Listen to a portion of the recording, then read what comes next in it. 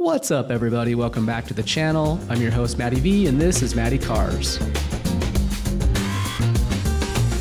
Today we are celebrating 100 subscribers. Huge shout out and thank you to everyone who has subscribed and joined the adventure so far.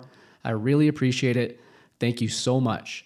Some may say this is no big deal, but for me it's a big deal. It's something I'm very thankful for. I appreciate everyone who subscribed.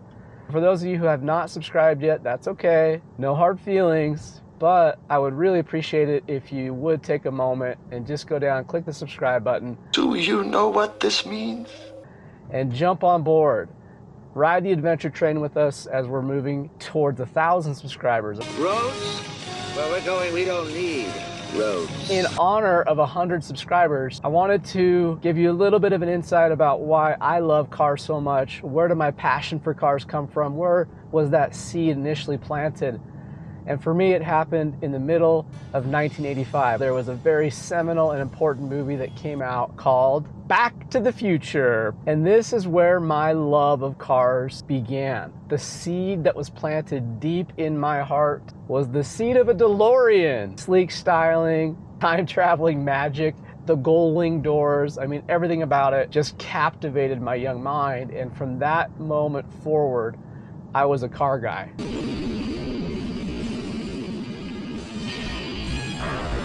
Comment below, I'm curious. When was your automotive car seed planted? When was that moment when you first realized that you were a car person?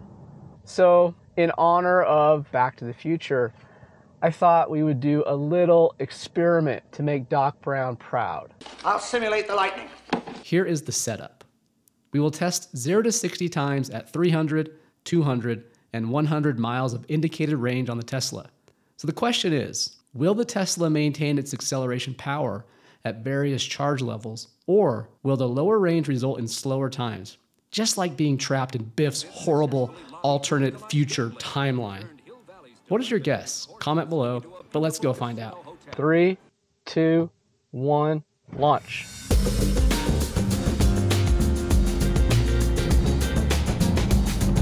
Juicy goodness. 3, 2, 1, go. Oh. Okay, our final attempt, and we'll get out of here. Make like 3, get out. Go. Okay, so we've done 3 0 to 60 tests. We went from 301 miles of range down to 296 miles of range. So at 196 miles of charge, we will do an additional 0 to 60 test.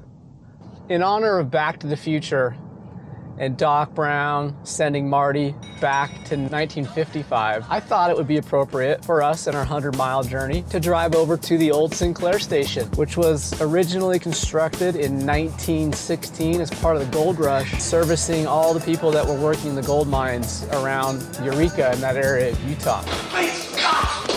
What are your favorite quotes from Back to the Future? There's also some fun little Easter eggs hidden in that movie. Do you remember the beginning of the movie? It's Twin Pines Mall, and then Marty goes back in time. If you notice carefully, there's 2 pine trees in the front of Old Man Peabody's farm, and Marty runs over one of them on his way out. And then later when Marty goes back to 1985, it's the Lone Pine Mall. What are some of your favorite memories of Back to the Future? Comment below. Did you see the movie as a kid? Have you seen the movie? Do you even know what it is?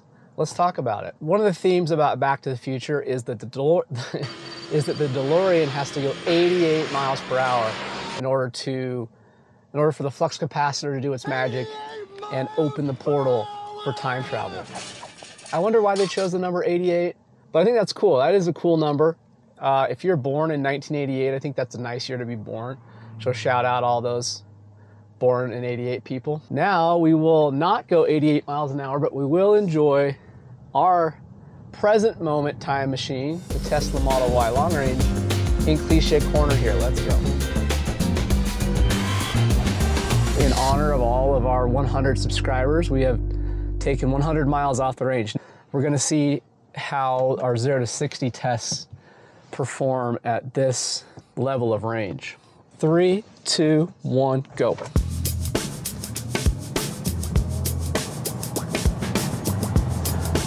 Okay, there's 0 to 60.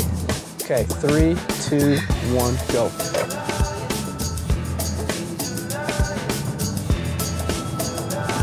Three, 2, 1, go.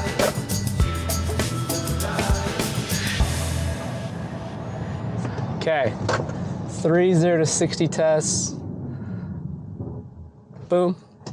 Interesting, my friends. Okay, so as we're making our way into our second 100 miles of celebration, saying thank you to our wonderful 100 subscribers. If you want to hop on this train and be part of the 1,000 subscribers, where we're going to do something crazy when we hit 1,000 subscribers. I don't know what we're going to do yet, but we'll do something fun and crazy and a little saucy. But I just wanted to actually check in and say how much I love just cruising in this car. The autopilot is really, really good, and I think Doc, Brown, and Marty would have been very impressed. Telling me that this sucker is nuclear? Hey! What do you guys think?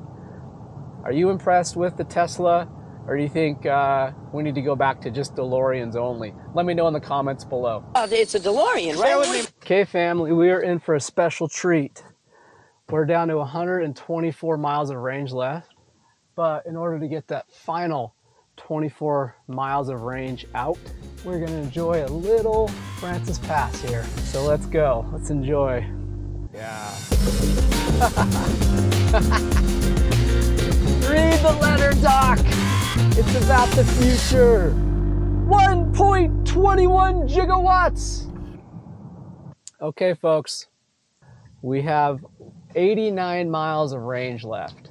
3, 2, 1, go.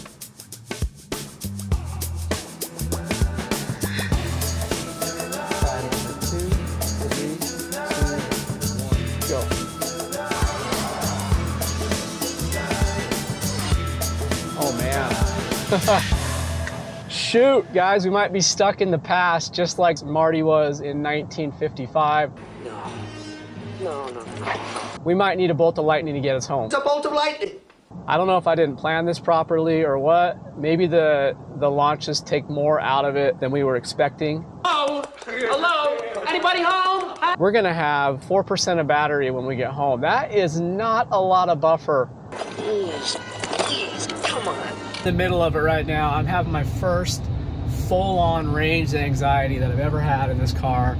I made some miscalculations on our test today, had to double back for about 30 miles, and now we are gonna be close. So it's telling me we're gonna have 3% range left when we get home, but the problem is the indicator of the miles of range is going down way faster than we're actually covering miles. So I don't trust that number.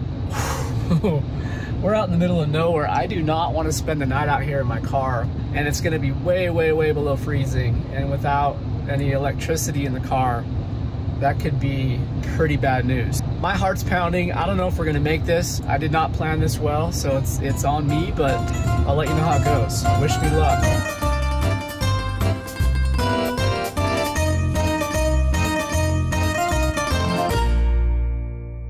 I've got some fantastic news.